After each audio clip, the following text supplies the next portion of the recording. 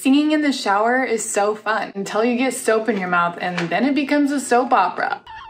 Lavender bergamot bar soap. Why would you do that? That was me choking on soap. Anyways, welcome to my channel. My name is Kai Kinway and this is Artsy Fartsy Magic. When our planet is on fire.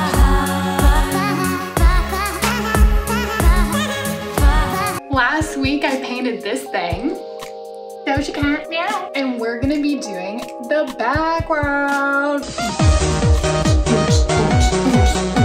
So, well, if you're new to my channel, I tend to pick random subjects, mostly psychology related, while simultaneously doing my arts. It's just quite magical. For this week's topic, I think I'm just gonna go on a rant, an educational rant. How to protect your energy from toxic people. That's the topic. All right. All right. I'm just waiting for Luna to just, Luna, what's she doing?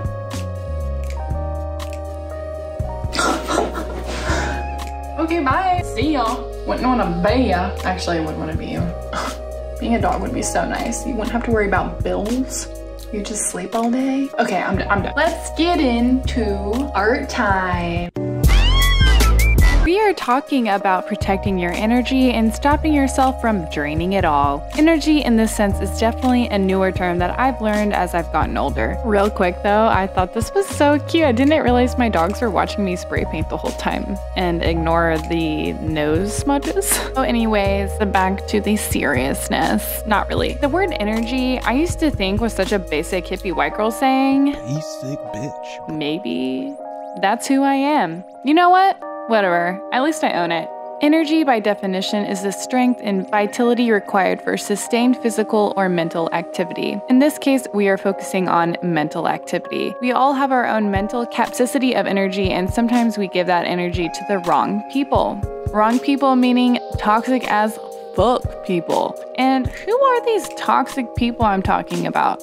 Some examples are narcissists, sociopaths, or people who keep taking and taking and taking all of your energy and never giving it back to you. You see, in social psychology, relationships are based off of two things: benefits and resources. One side gives resources and then the other side will give benefits and vice versa. If you are giving all your benefits and resources into a relationship and you aren't getting the same reciprocation, then maybe you should end that relationship because it's no longer serving you. It's draining your energy at that point. We all start with a cup full of water and several plants to nourish. What matters is what kind of plants are you going to water and nourish, and are those plants going to do the same for you? Will they be able to give you nourishment as well, like an apple tree? If you feel like you have no energy left, it's time to think about the relationships you currently have. Who is making you feel this way and why? Sometimes when our minds are stressed, our bodies correlate to the stress as well. You might experience gut issues like diarrhea or nausea, back pain, high blood pressure, or epigastric pain, aka heartburn. If your physical body continues to compensate for this stress, this can cause serious physical illnesses later on in life like stroke, heart attack, or diverticulitis. Make your mental health and protecting your energy your #1 priority. Your body will thank you for it. I used to think everyone had anxiety and it was just normal. I mean, I'm talking extreme anxiety. Not necessarily social anxiety, but more so just wanting to have control of anything and everything going on in your life. Obviously, it doesn't work that way, and that's where anxiety comes into play. My anxiety anyways. But then I started to realize that it wasn't normal for me being 23 years old and on blood pressure medication because of how anxious and stressed out I was. I would just feel so overwhelmed and randomly get chest pain and think I'm dying, not really realizing I'm having a panic attack. Now I've learned how to talk myself down from it once I feel it start happening. But it was a serious issue, and it all started because my energy was being depleted by people that didn't deserve it. I used to think all the time I was never good enough. I put so much effort into literally everything I did and got nothing in return for it, and it made me feel worthless and underappreciated. I just thought maybe if I put enough time and effort into these relationships, it'd get better and I'd feel more fulfilled and maybe I'll be enough. Unfortunately, it took cutting those people out of my life for me to feel fully watered and nourished. Having people in your life that actually care about your well-being and love you for who you are and not someone you think you need to be is something I've learned to cherish, and now I hold on to those people dearly because they mean so much to me. So how do you know you're dealing with people who are draining your energy? I made a list of signs that you are in a relationship with a toxic person. By the way, when I say in a relationship, I mean literally anyone you have a relationship with. This could be a friend, a family member, or a significant other. I mentioned this earlier, but this is a sign. Believing that you are not enough. You've been criticized for your appearance and abilities, ignored for your accomplishments, and expected to be perfect. You may suffer from feeling not good enough, and even when they do praise you, it seems insincere and only for things that make their image look better. You depend on what other people think of you and are continuously needing validation from others. You feel like you have to prove yourself over and over and over again. Sometimes you feel as though nobody really loves you for who you actually are, even if they say otherwise. The next sign is you believe you are responsible for other people's happiness. You may feel like you need to protect other people's feelings by avoiding conflict or speaking up. This person makes you feel like their love is conditional, something that can be taken away at any moment based on how well you please others. Other signs include feeling like your own feelings are not important. You believe you are a burden to others. You believe you should always hide your struggles. You have trouble opening up about your issues. You believe you are undeserving, and you believe you can't trust your own decisions. They don't want their image challenged.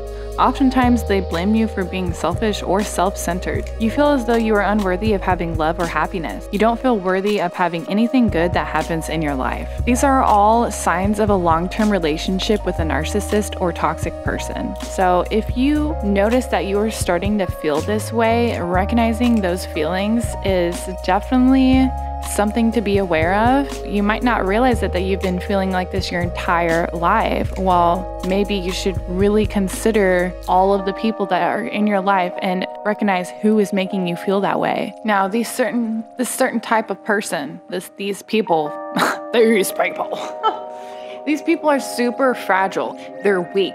They're insecure.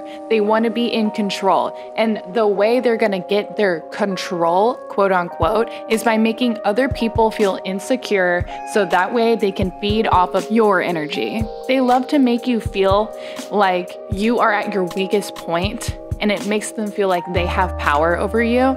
And that's what makes them feel better. That's what makes them feel happy. So never, ever let someone like that be in your life. Narcissists are manipulative.